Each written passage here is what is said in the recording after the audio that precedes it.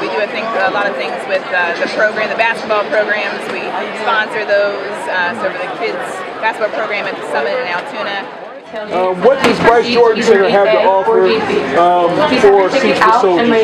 Well, first of all, we're honored to have it here. I was actually a part of it the last 2 years at Pagula. Okay. And actually, about 10 years ago, we did a little event called Operation Salute, which is the largest mobility of the Patriot National Guard. So we've been a part of it for an awful long time here at the Jordan Center. But we're bigger, we have more space to accommodate more people, and we have a little bit more logistically to kind of make it a little bit more efficient. Okay, so we're looking at efficiency. We are. 10 years ago, when they started just kind of small, and then bringing Ben Lerner, our friend Ben Lerner, at Dairy Queen, right, bringing Ben into the fold.